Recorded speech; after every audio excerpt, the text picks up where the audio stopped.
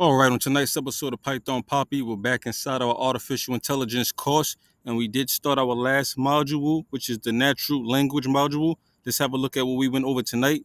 Now, tonight was just an introduction to the actual module, an overview of what we're going to be doing, so we're going to do some light reading. So here in our final section, we will be going over and understanding natural language. So far in this course, we have been taking problems that we want to solve intelligently and framing them in ways that the computer is going to understand.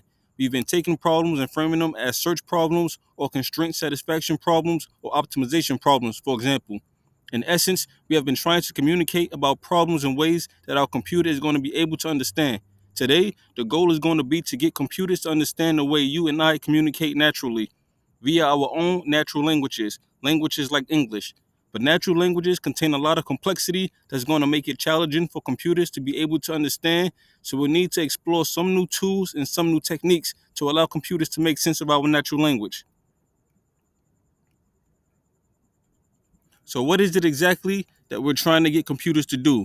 Well, they all fall under this general heading of natural language processing, getting computers to work with natural language. And these tasks include tasks like these are the tasks for natural language processing: is automatic summarization, information extraction, machine translation, question answering, and text classification, among some of the things that we can do. And there are several other types of tasks that all fall under this heading of natural language processing. But before we take a look at how the computer might try to solve these types of tasks, it might be useful for us to think about natural languages in general. What are the kinds of challenges that we might need to deal with as we start to think about language and getting a computer to be able to understand it? So one part of language is that we'll need to consider is the syntax of language. Syntax is all about the structure of language. Language is composed of individual words, and those words are composed together in some kind of structured whole. And if our computer is going to be able to understand language, it's going to need to understand something about that structure. So let's take a couple of examples. Here, for instance, is a sentence below. Just before 9 o'clock, Sherlock Holmes stepped briskly into the room. That sentence is made up of words, and those words together form a structured whole.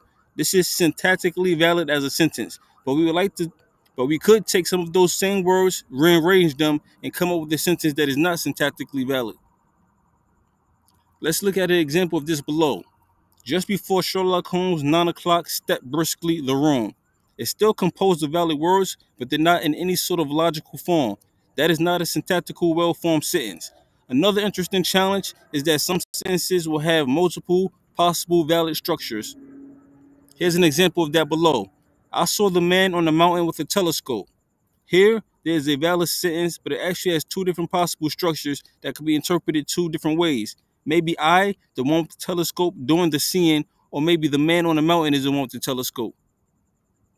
And so natural language is ambiguous. Sometimes the same sentence can be interpreted in multiple ways, and that's something that we'll need to think about as well.